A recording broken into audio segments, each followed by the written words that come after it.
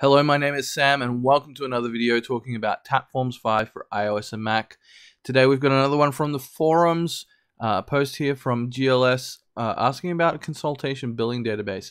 Now, before we get into this, I actually duck over to another part of the forum and I'm actually going to have a look at this invoice tracking template of Brendan's. Now, Brendan's got a bunch of templates on the forums if you look through, as well as bundled in as sample documents in your Tapforms 5 on both iOS and Mac. And what we're going to look at is one that's great for the Mac because it has a custom layout in it, and we're going to use that as the basis for this. So we're going to put the link in the description below to download the invoice tracking template off of the forum from the template exchange, and we can see Brendan's post here with customers, orders, and products. And we're going to flip over and see how we can use that to answer this consultation billing database question. Now, GLS is coming to us from MS Access, a bit of SQL, a bit of Bento, and FileMaker on the Mac. And it's trying to solve a similar sort of problem. So instead of in this template where we have customers, orders, and products, we've got clients, which similar to customers, consultations, which I think will fit into products, and then orders are similar to invoices here. So you have the client with all of their information. You only want to store that once. That makes sense. You have a consultation, which is when you go and consult with that client. So one-to-many relationship there between clients and consultations. And then obviously you want to bill your client for an invoice, so a one-to-many for invoice, and then one-to-many from invoice to consultations. So this all makes sense, and the ask here is to basically figure out if we can automatically display records of unbilled consultations, have it checked for the billed consultation, and be able to basically generate the invoices that are not yet billed, right?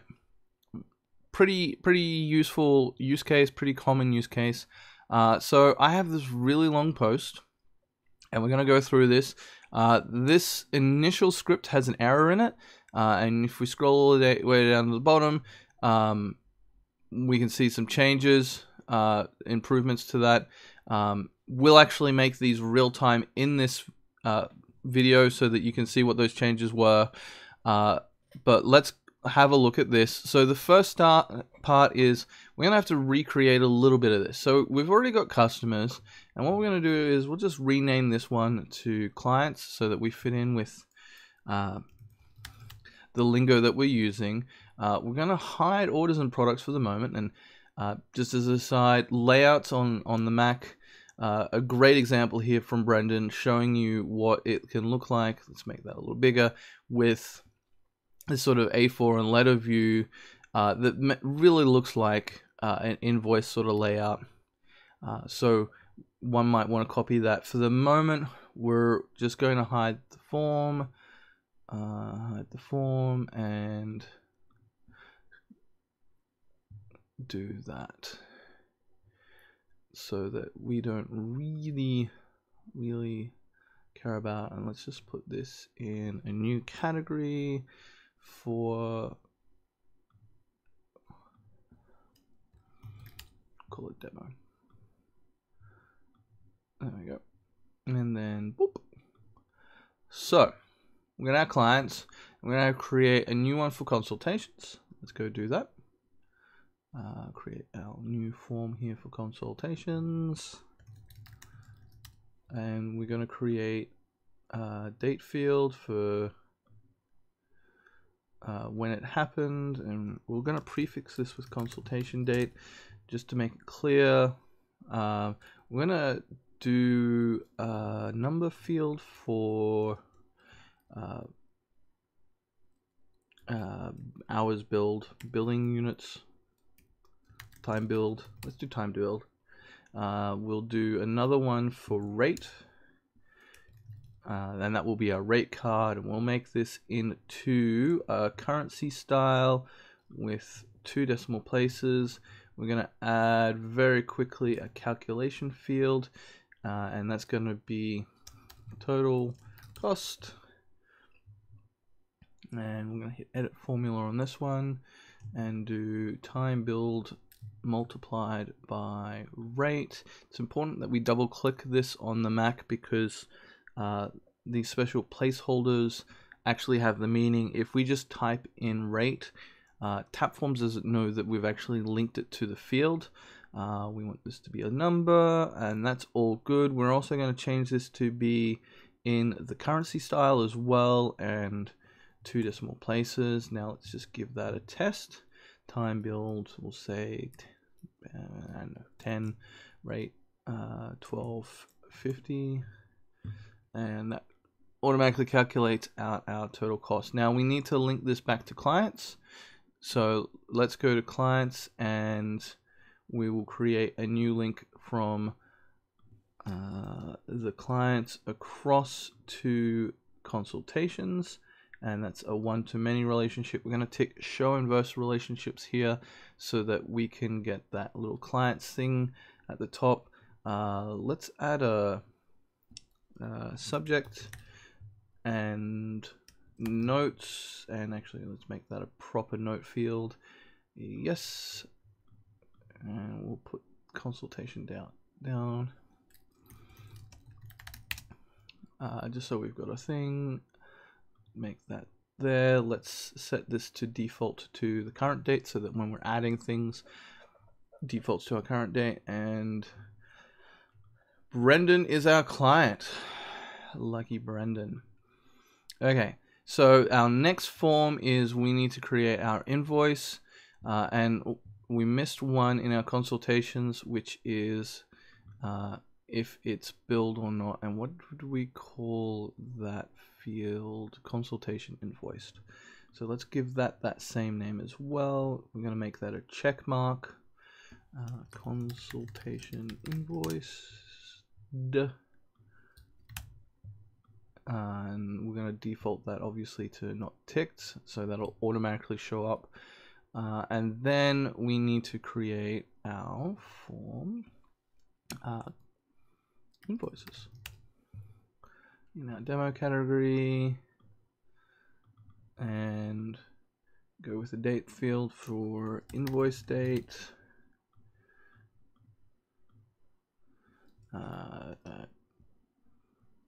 Payment date. We need to link the client again. Oops, that's not what I wanted.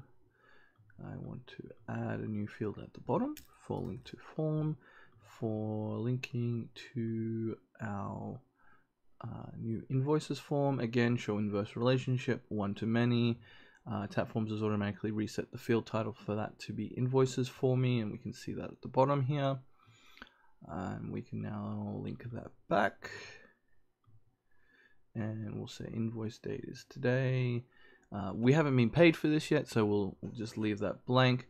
And now we need to create a link to form for the consultations that we want to use.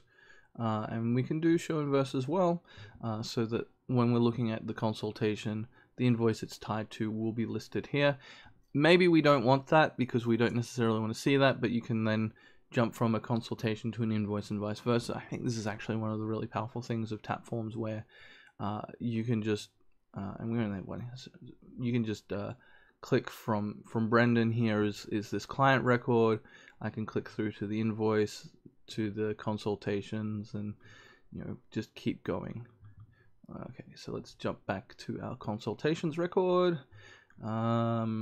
We'll put that below there. Now technically we could use this to automate this consultation invoice. We're going to use a field for the moment just because it makes things a little easy, and for this let's select none to get rid of that. Why did that not do that? There we go. Okay, so we need to now create a safe search, and I call this one uninvoiced consultations. So let's create a new safe search here on the right, uninvoiced consultations, and that's where consultation invoice is no. And we'll hit save on that, and that'll basically give us all of the consultations that we haven't billed for. So if we tick that and force it to refresh itself, it then disappears. And if we untick it, it shows up. Now, the reason to using a search is it sort of helps Tapforms, helps the scripting system cut down a bit on the amount of records we need to look at, because basically we can ask Tapforms to maintain the search for us, and it will then automatically filter all of the records and only give us the ones we care about. And this is sort of a balance between being able to sort of efficiently retrieve everything, and obviously we could write a script that reads every single consultation, but that's not really a good use of processing time when Tapforms has the ability to pre-format this for us. Okay, so now what we need to do is start getting the bits and pieces together. And we're going to start with this. There was a second one. Did I reply? Where is it? We'll just use this. So when we have a script, we'll just add this here, and we'll use this as a baseline, and we're going to call it import consultations. So let's do that. Tapforms is going to generate some boilerplate for us. We're not going to use it, or technically, we sort of did use it, but not in this use case. And we can see a few things. So this one's actually get search named, and we can see now that in the editor it's really highlighted that, and we need to get all of the records. And the other thing that was wrong with this that we came across was set field value, I think, is the other way around.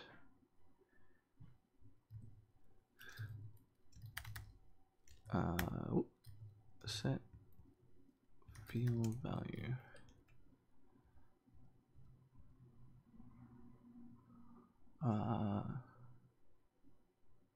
No, that's right. Why? Oh, add record to field. Takes the record first and then the thing. Okay. That was our other error. Okay. So this has a bunch of boilerplate in it for placeholders. So we already have our consultations form that we created. We already have the uninvoiced consultation search. So now we need to get the invoice client, which is the invoice client field ID.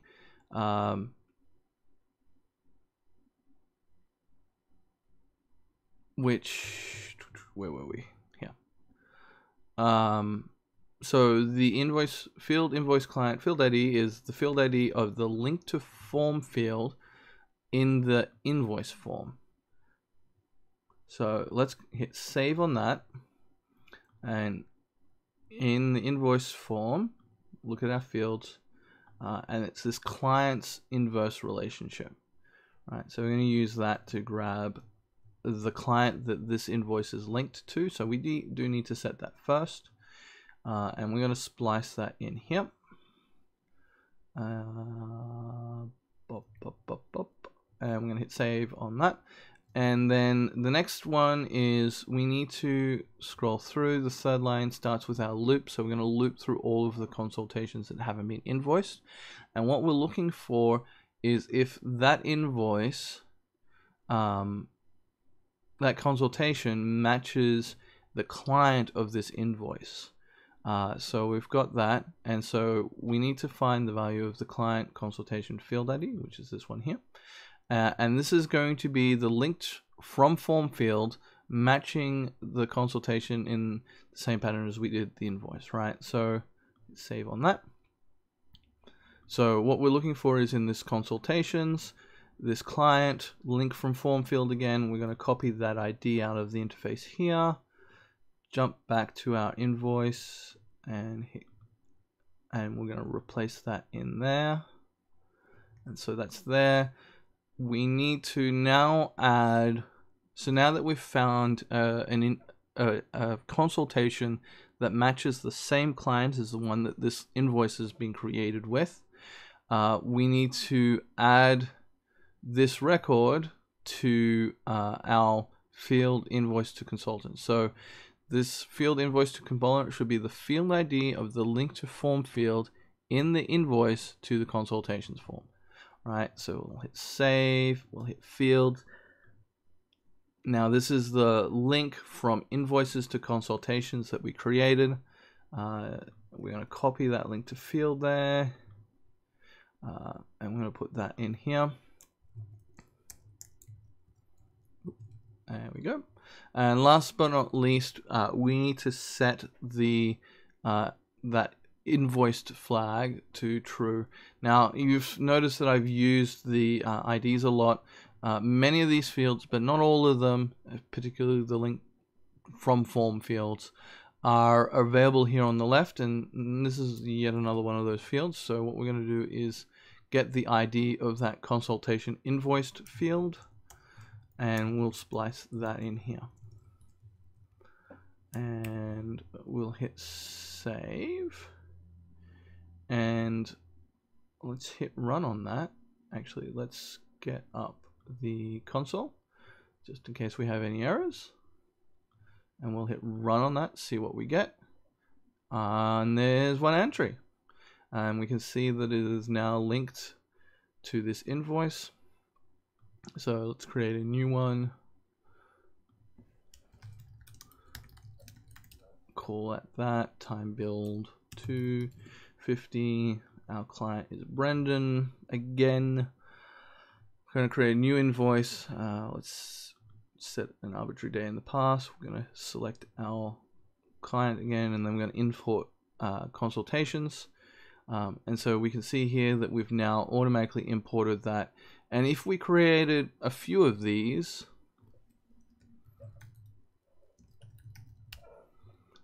we'll do Baked Alaska. I hear it's toasty this time of year.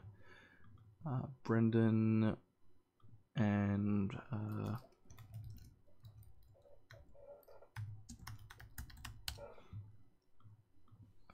just putting random numbers here, and realistically random things.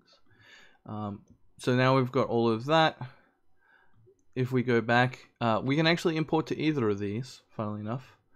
But let's just rerun this one as our latest. And we can see that now those two new entries that I created are there. So this is how you can use scripting in Tapforms 5 to help you create links, do that little bit more logic of looking for items, using a safe search to cut down on the amount of records you need to process, and then using the link from form fields to help join the data together and automatically create new links and set values in those forms so that you can get an invoice flow that works very similar to this. And GLS responded here with a note saying thank you. Now it works great. I could have sworn I had an extra reply in here. Let's there it is. Looks like it hit it. So as you can see, we renamed get search name to get search named. We added get records, and then we switched the order of add record to field. If you've enjoyed this video, please leave a like, comment below if there was any questions you've got, and if this was helpful to somebody else, please share it with them.